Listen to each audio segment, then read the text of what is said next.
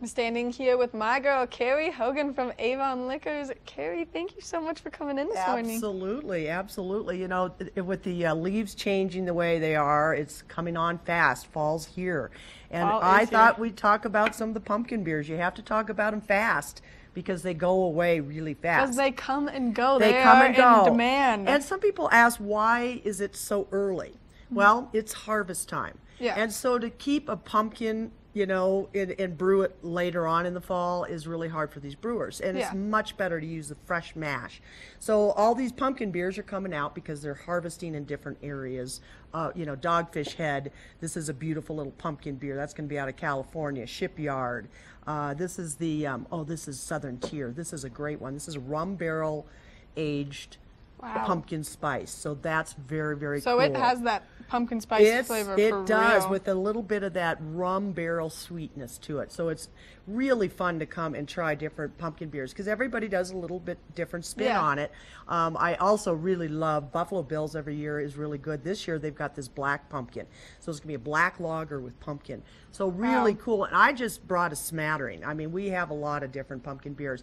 And I know our construction is really a challenge, but you can get through to see us, get your points, try some of our beautiful selection. We still have a great selection. Then I just thought we'd talk a little bit about wine again. We've got a great selection at Avon Liquor, and it being off season right now, I'm bringing in some really fun, inexpensive wines that, you know, just because it's off season and you don't have as much money, you can still have fun learning about wine.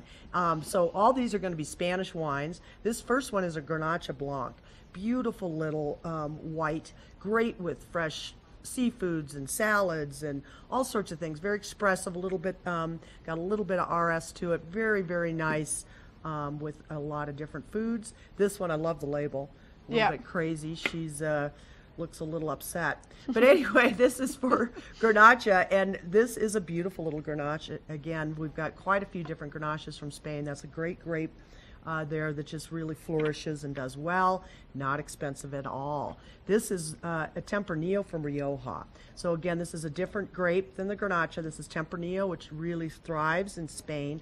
Very friendly to the American palate. People really like Tempranillo. So this is from Rioja, a little higher elevation, not expensive, delicious. Mondstadt, I love this label too. I do too, it's beautiful. They really, you know, in Spain, their art is really a big deal there, you know, the architecture. So I love it that they also put that on their label. That expresses their culture, expresses how they feel about their wine and their food and their art.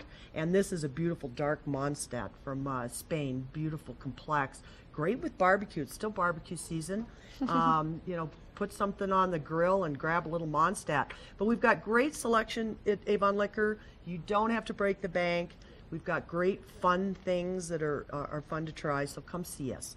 I mean, it's still kind of camping season, Yeah, so you true. can have your pumpkin beer for Absolutely. camping. And then you can get some wine for Yeah. like after your camping experience and kind of get the Right. best of both worlds. Yeah. We were just talking about, I mean, it was a couple weeks ago, Yeah. but how art and wine go together. So Right. all of these labels being as beautiful as they are is like kind of my favorite thing. I agree with you. I really think that the art of winemaking belongs with that creative, you know, artistic community. It really does. And I think it's wonderful when these winemakers understand that and they either hire somebody or somebody at their own winery will express what they feel is in the bottle. And I just think that's a great way for you to, you know, gives you a little window into what might be in the bottle. So you're not supposed to judge a book by its cover, Right. but can you judge a bottle of You wine know, at by Avon its Liquor cover? you can, because I select them, I taste them. And one of the funniest things is when I see a great label, I'm like, oh, I really hope the wine matches your label, because I'd really like to buy this wine because the label's so fantastic and I know it will attract people.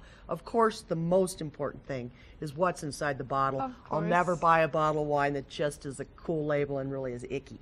I won't do that. But so you can trust at Avon Liquor. You can pick up any bottle in there and go, okay, this is going to be good. So and also speaking of camping, don't forget we have all those Tetra Paks, box wines, all those things. We've got some lovely box wine from Spain too. The box wines are getting much better. And so for our lifestyle up here, you know, for camping and hiking and everything else, we've got that covered for wine too. Cans even. So I mean, there's nothing better. Cary, thank you Yeah, so you're much so welcome. for coming in Absolutely. this morning. Go to Avon Liquors, just located kind of in the business district of Avon. Get yourself some nice pumpkin beer or maybe a delicious wine, and Cary really is the wine expert. She's my girl. That's who I go to. Coming up next, we're going to see what tomorrow's show has in store for you, so stay tuned.